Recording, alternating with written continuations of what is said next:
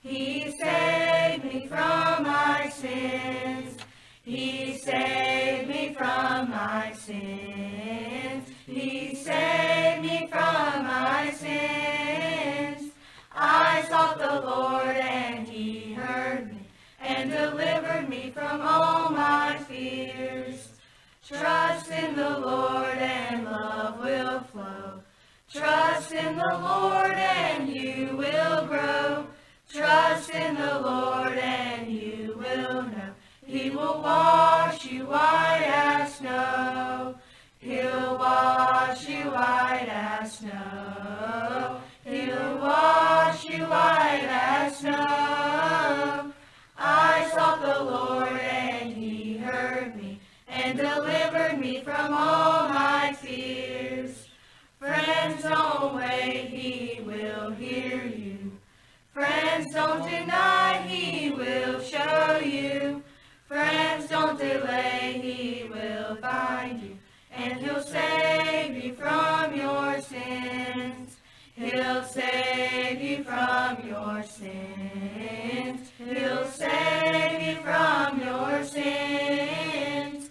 I sought the Lord and He heard me and delivered me from all my fears.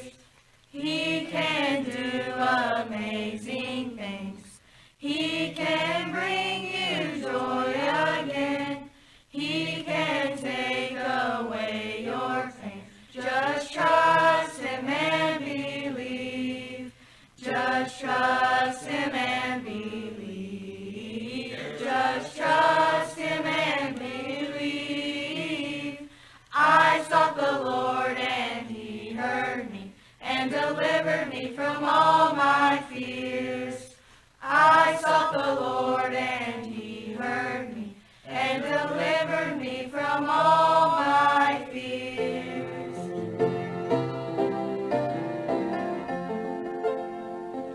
Mary came unto the tomb of Jesus.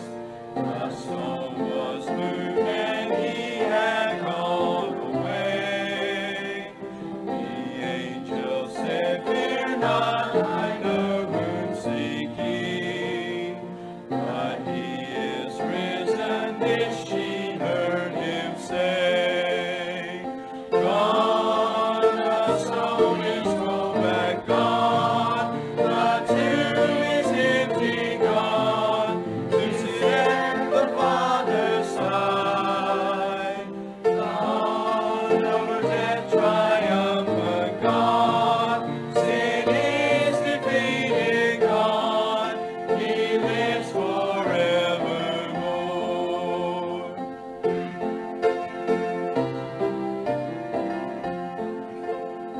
My friend, if you don't know my risen Savior, I beg of you, don't wait too late to pray.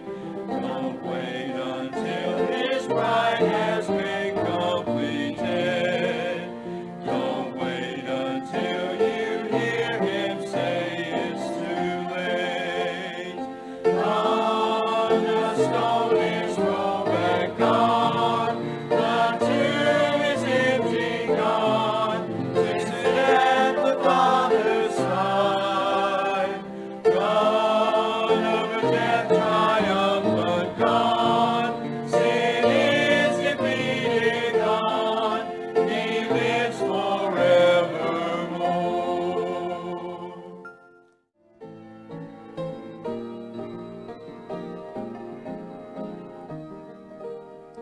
At the tomb one bright morning, to Mary's surprise,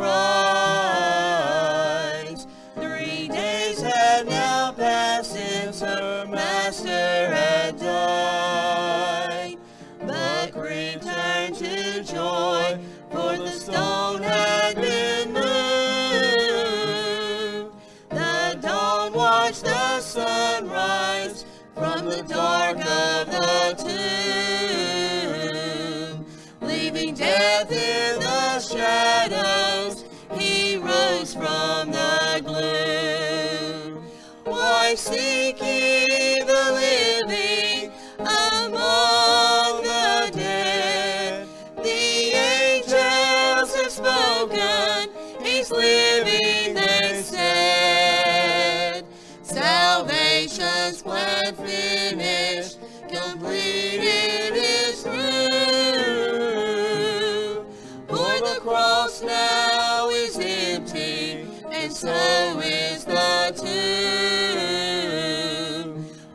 cross now is empty, and so is the tomb.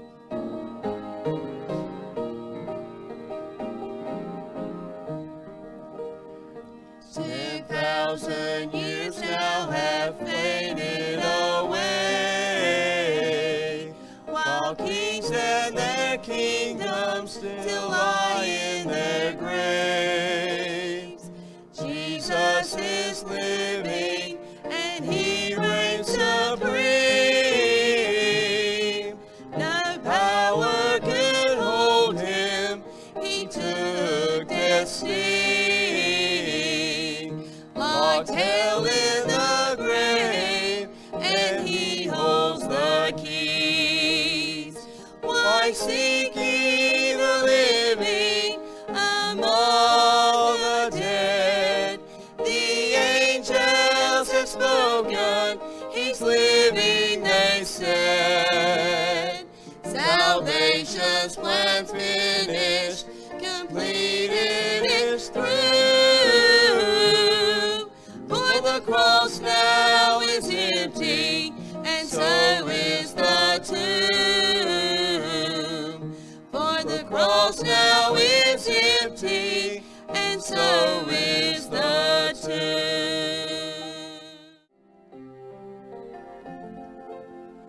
Jesus, keep me near the cross, there a precious fountain, free to all a healing stream, flows from Calvary's mountain.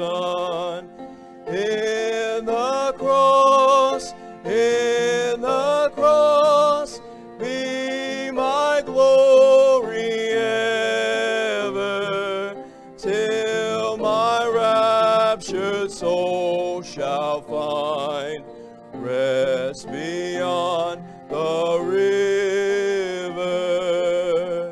Near the cross a trembling soul, love and mercy found me. There the bright and morning star sheds its beams around me. In the cross, be my glory ever, till my raptured soul shall find rest beyond the river.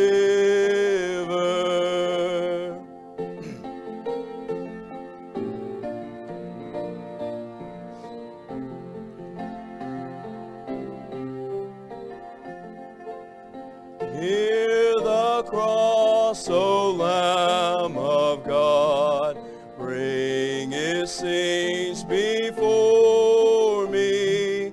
Help me walk from day to day, with its shadows o'er me. In the cross, be my glory ever, till my raptured soul shall find rest beyond the river. Near the cross I'll watch and wait, hoping, trusting ever, till I reach the golden strand, just beyond the river. In the cross, be my glory ever, till my raptured soul shall find rest beyond the river. Amen. Excellent singing this morning, church. Great congregational singing. wonderful specials this morning. Choir, you done a great job. Praise the Lord for that. To set the tone for the service, to prepare our hearts for the message from God this morning. Thank you so much. Young people, you can be dismissed at this time and go enjoy a great Easter Sunday morning in Children's Church. What a blessing that is. If you'll join me in your Bibles this morning to the book of Mark. Mark chapter number 16 this morning. Mark 16. I pray that we can be a blessing to you today as we share a familiar passage, a classic Easter Resurrection Sunday passage this morning. But it is wonderful to know that our Savior lives. He lives today. We don't have to worry about going and visiting a mausoleum, going and visiting a grave. He lives. And he wants to be active in your life today. He's active in our lives. He wants to direct us. He wants to guide us if we'll just allow him. But he lives today. So join me, Mark chapter number 16 and verse number 1. Mark 16, verse number 1.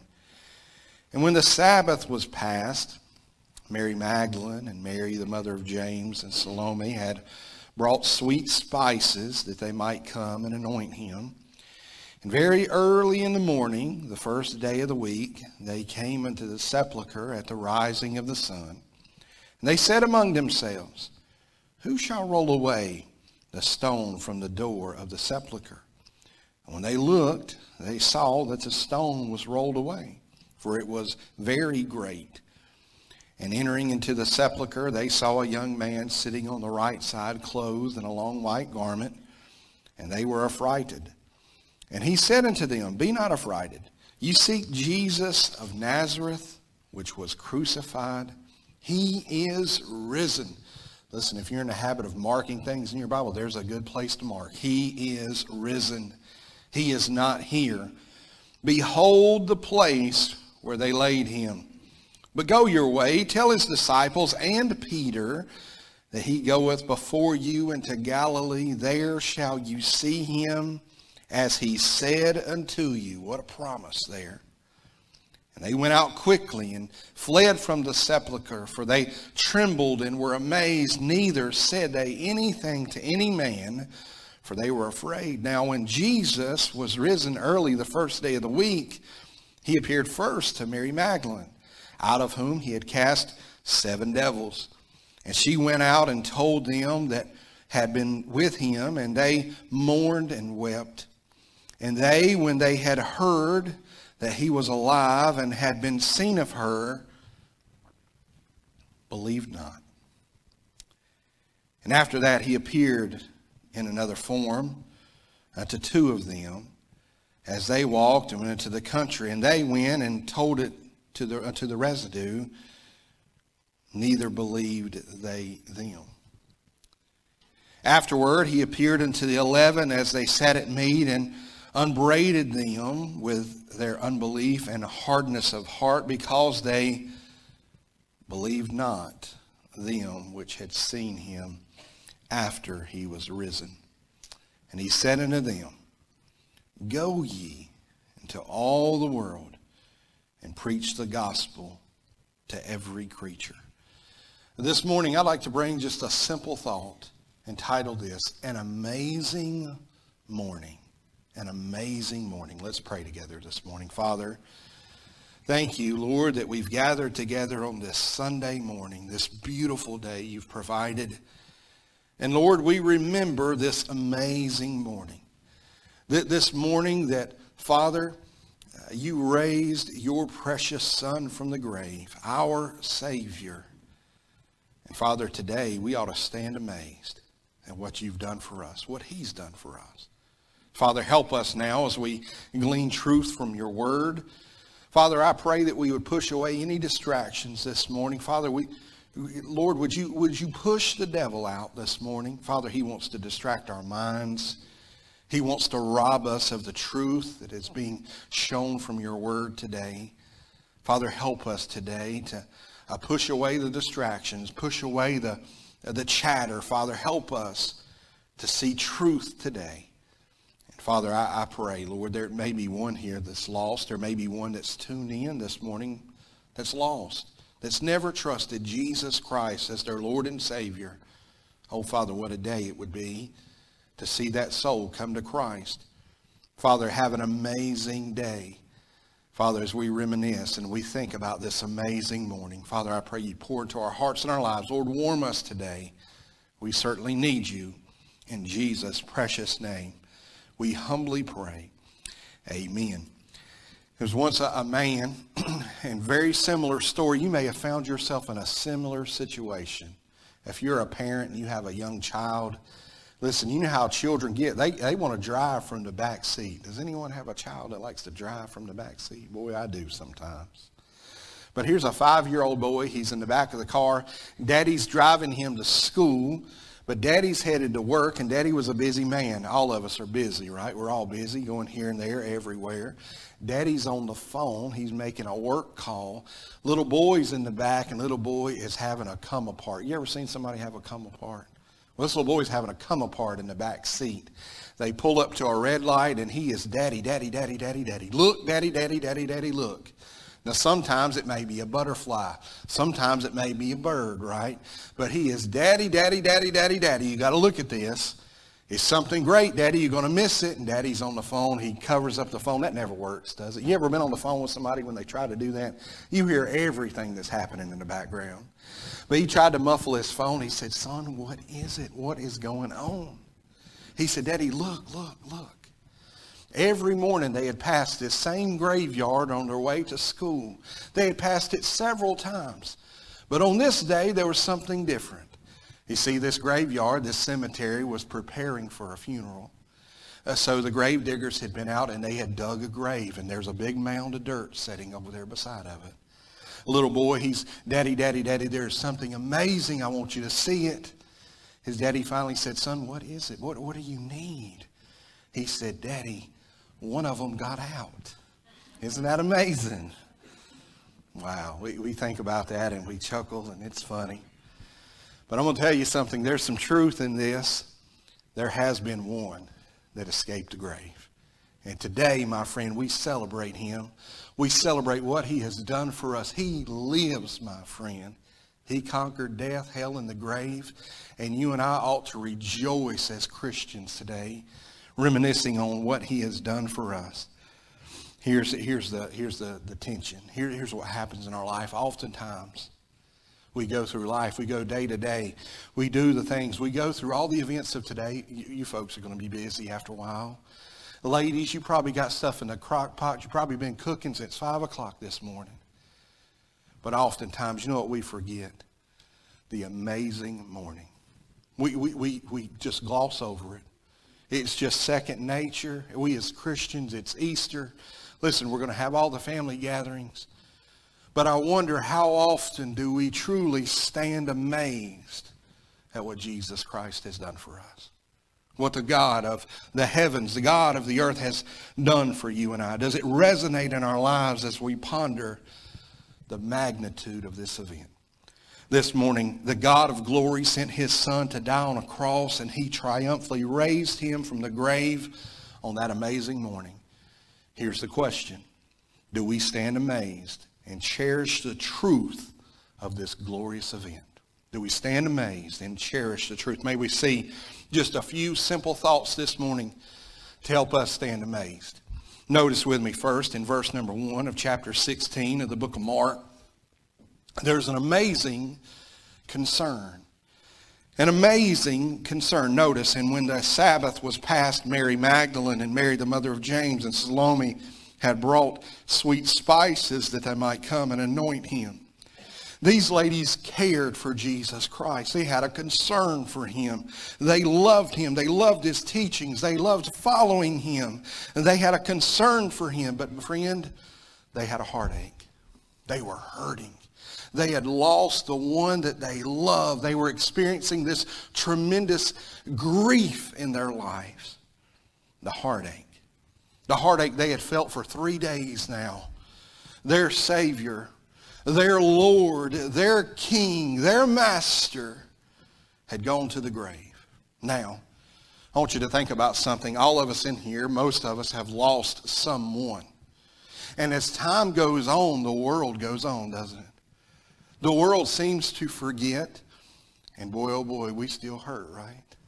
We still remember. We still reminisce. Here, these ladies, 3 days had passed.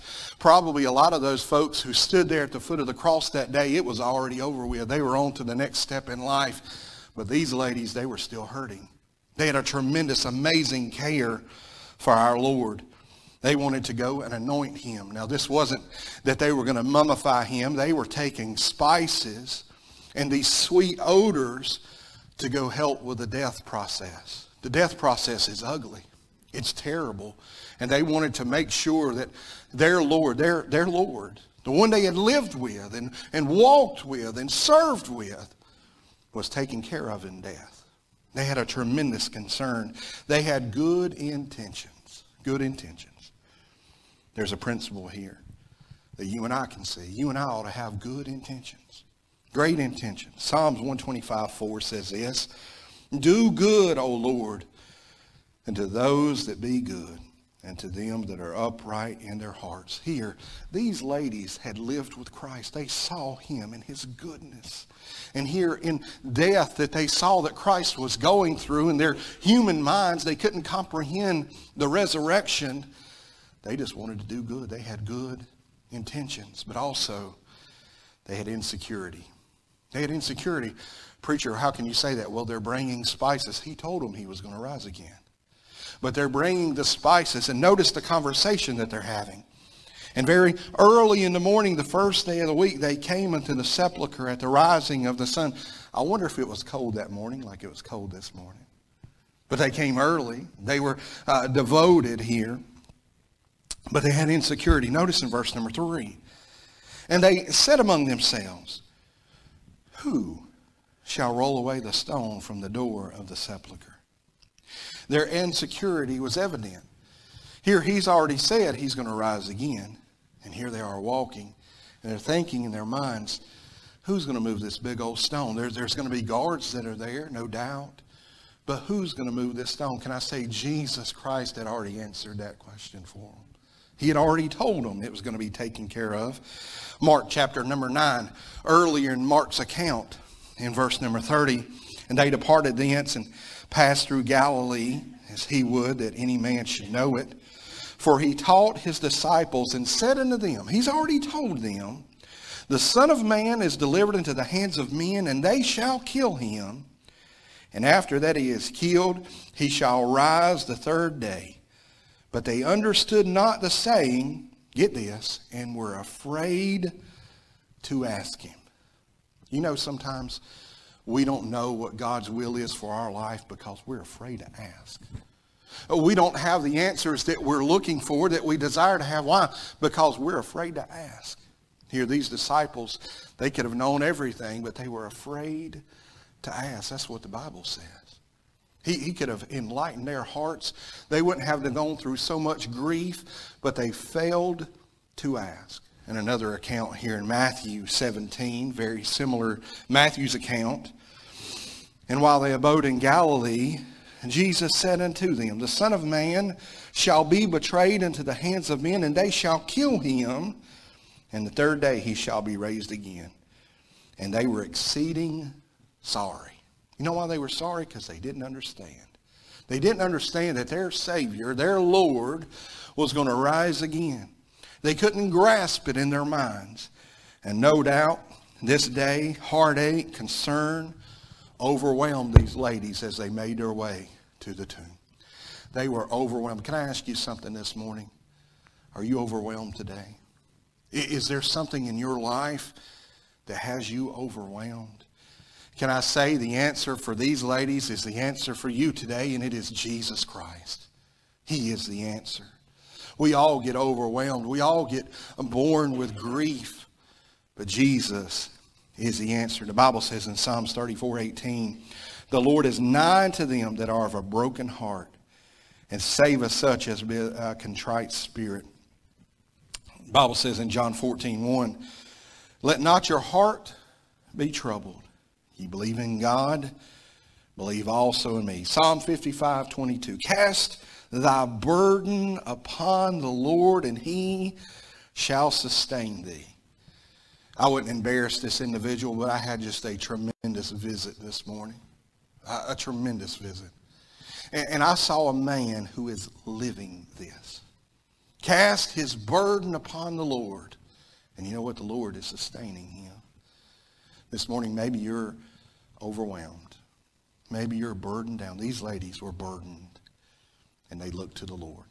And the Lord helped them. We see an amazing concern. Notice, secondly, an amazing discovery. Notice verse number 4. And when they looked, they saw that the stone was rolled away, for it was very great.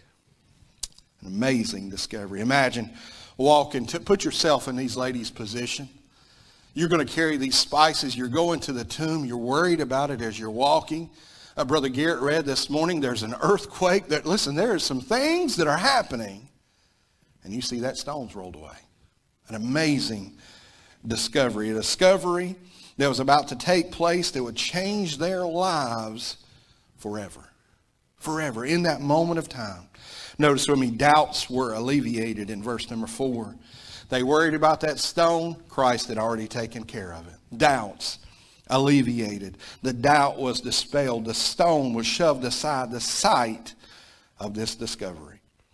Maybe in the moment they recalled their Savior's words that he would rise again. Maybe in that moment they recollected and remembered, hey, he said something that he was going to rise again. The Bible says in Proverbs 3, verse number 5, trust in the Lord with all thine heart. Lean not into thine own understanding. Listen, you may be going through something today and you say, preacher, there's a stone in my path. Listen, I don't know how I'm going to make ends meet. I don't know how, listen, we're going to get through this difficult situation. Trust in the Lord. Lean not into your own understanding. Christ had it already figured out. He has already done the work. Notice not only doubts alleviated, but a daring attitude. Notice this daring attitude we see in verse number 5.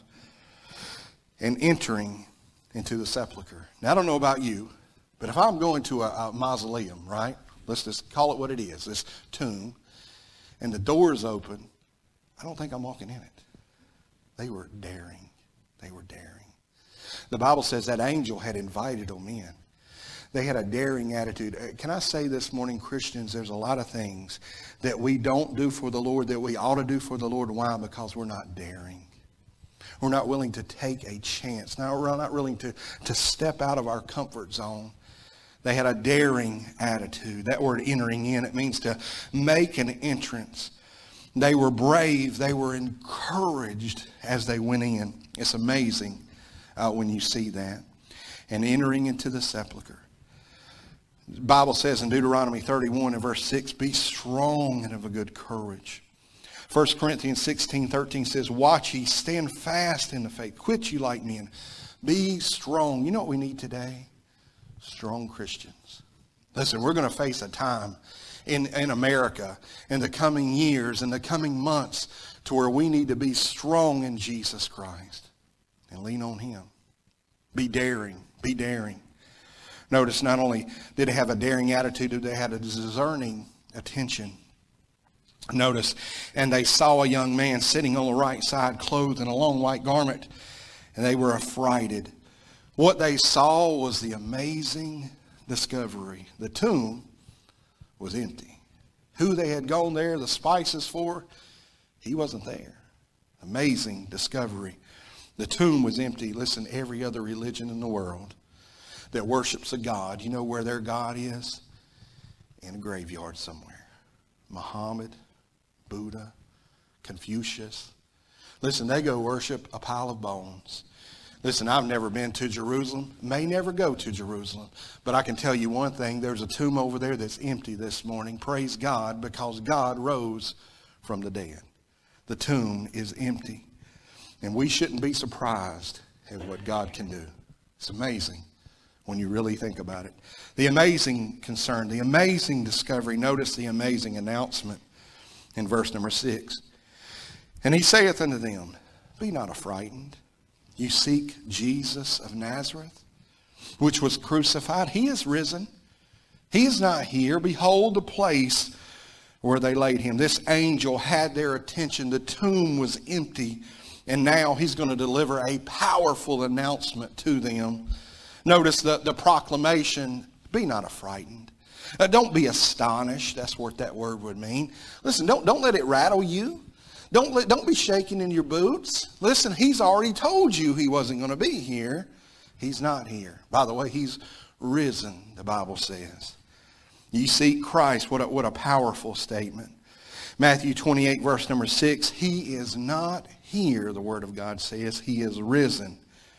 And that angel said, come and see the place where the Lord lay. One writer said it like this: when we see the place where they laid him is now empty, we see that the Father did not forsake Jesus. When we see the place where they laid him is now empty, we see that death is conquered. When we see the place where they laid him is now empty, we see that we have a living friend in Jesus. Friend, you and I ought to be encouraged by the resurrection this morning. Encouraged. He's risen. He's not there. Notice, not only do we see the proclamation, but notice the plan. Notice the plan. Verse number 7, he says, but go your way and tell his disciples and Peter.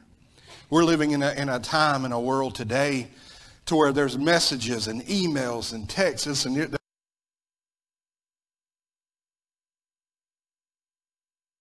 those little things we carry in our pockets buzz all the time. But can I say this is the greatest message that's ever been sent? Go and tell the disciples he lives. He's risen. What a message to deliver. The greatest message known to man. He says, go tell the disciples, get this, and Peter.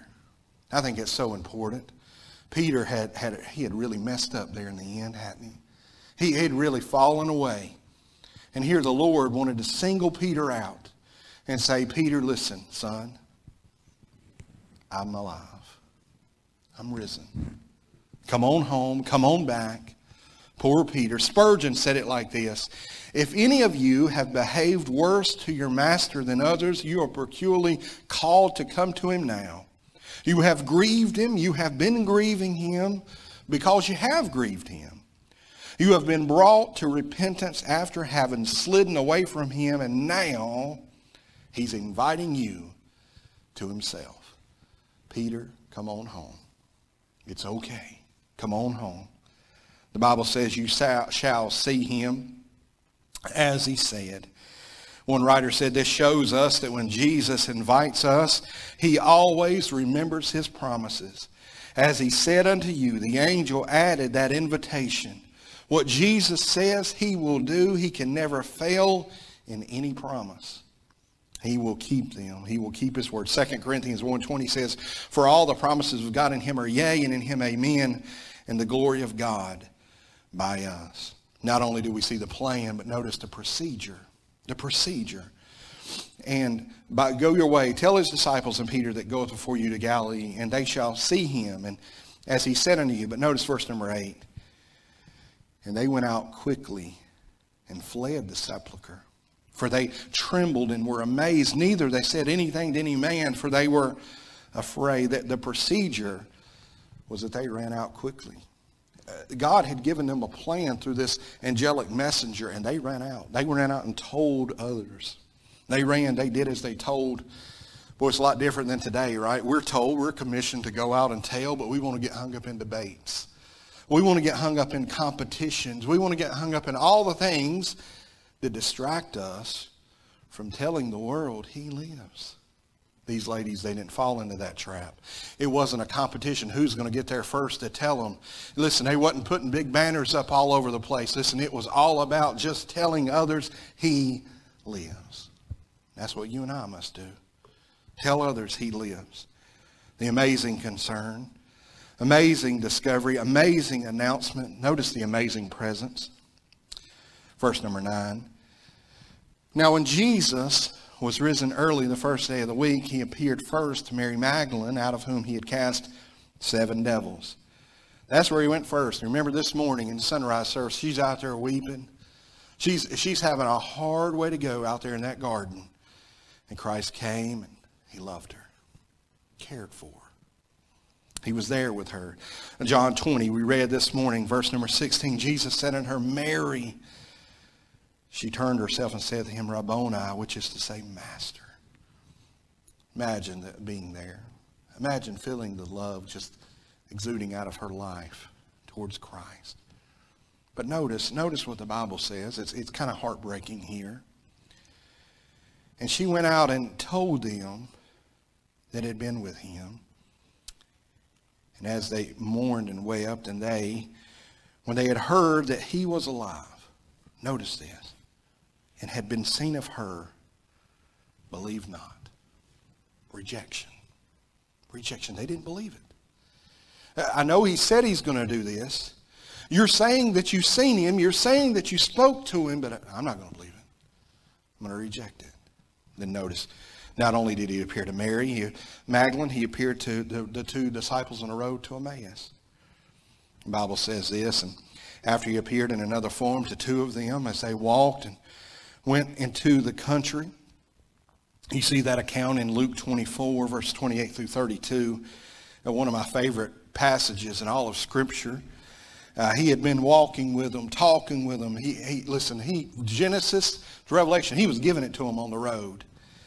And their eyes were opened, the Bible says, and they knew him, and he vanished out of their sight. And they said one to another, did not our heart burn within us while he talked with us by the way? And while he opened to us the Scriptures, these folks knew that they knew who they had been with. But here, notice what the Bible says here in our passage today. Verse number 13, and they went and told unto the residues. So they went and told to the others that they ran back. Listen, he lives, but notice, neither believed they them. Rejection. Rejection. He talks to the 11 in verse number 14. Afterward, he appeared unto the 11 as they sat at meat and upbraided them with their unbelief. Listen, he's getting on to them. I told you I was going to do these things, and you didn't believe. Listen, Mary came to you. The two disciples came to you. You didn't believe. And then he uses an interesting word here, and a hardness of heart. Hardness of heart. It comes from a Greek word, sclerocardia. Scleros. It's the word we get the English word skeleton. Cardia is the word that we get cardiology or heart from. They had hearts in that moment that was hard as bone, dry and dusty, no life in it. But they had been with him. They had walked with him. Christian, we need to be on guard today that you and I don't develop hard hearts towards the things of God. Here we see that they had skelos, cardia. They had hardened hearts. They had bone hearts. What a shame. What a shame. These folks who had walked with him, the rejection was there. And can I say, the rejection's still there.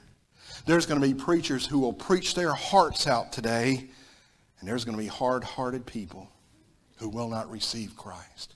There's going to be hard-hearted Christians who will not make changes today on the day that we celebrate our risen Lord. Why? Skelos, cardia, hard hearts. The Bible says this in Revelation 3 in verse number 20. Behold, I stand at the door and knock. If any man will hear my voice and open the door, I will come into him and will sup with him and he with me. If you're here this morning and you're lost, I want you to know he's knocking at your heart's door today. He wants you to know he lives. He wants you to know he loves you. He wants you to know that he will save you. The Bible says this, there's none righteous, no, not one. Listen, you're here this morning, you've tuned in, you're lost. You realize you're lost. You realize, listen, I've never trusted in Jesus Christ, but I'm a bad person. Yeah, join the club. We're all bad. The Bible says there's none righteous. All our righteousness is as filthy rags. But God commendeth his love towards us, and that while we were yet sinners, that's you and me, that's everyone, Christ died for us. The just for the unjust. And here we see that he's risen from the dead. And listen, he wants you to know that he lives today. And the Bible goes further in Romans 10. And verse number 9 says this, that if thou shalt confess with thy mouth the Lord Jesus, and shalt believe in thine heart that God hath raised him from the dead, thou shalt be saved. Get rid of that skelos cardia. Get rid of that hard heart. And invite Jesus Christ to come into your heart today and save you. And he will. And he will. Amazing concern, amazing discovery, amazing announcement, amazing presence. Lastly, very quickly, because we're out of time, amazing commission. Amazing commission. Notice with me verse number 15.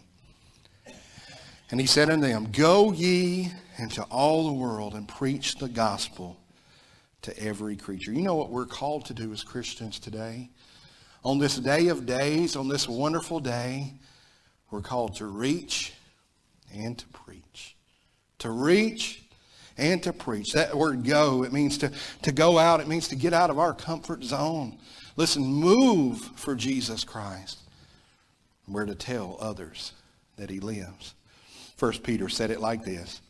But sanctify the Lord God in your hearts and be ready always to give an answer to every man that asketh you the reason of hope that is in you with meekness and fear. Friend, why do you sing? Why don't you curse? Why don't you drink? Listen, why do you have so much joy? Why do you go to church on Wednesdays and Sundays?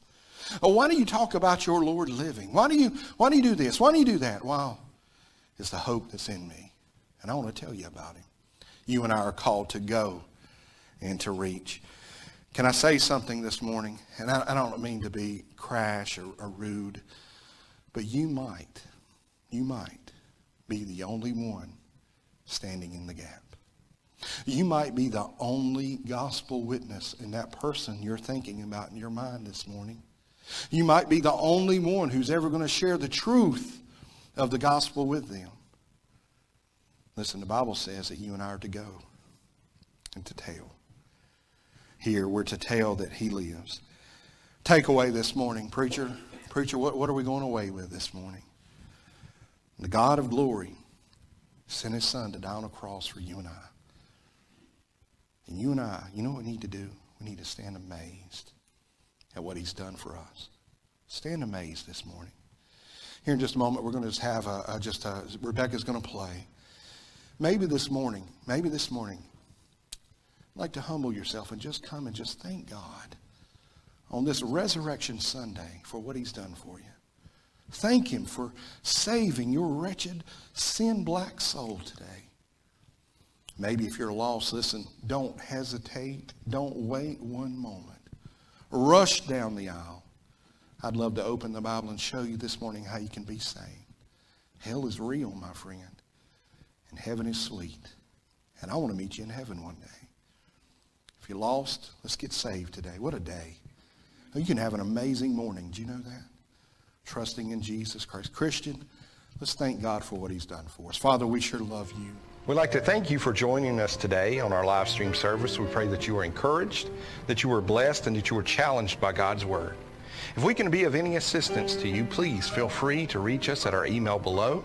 We pray that you have a wonderful day, and God bless.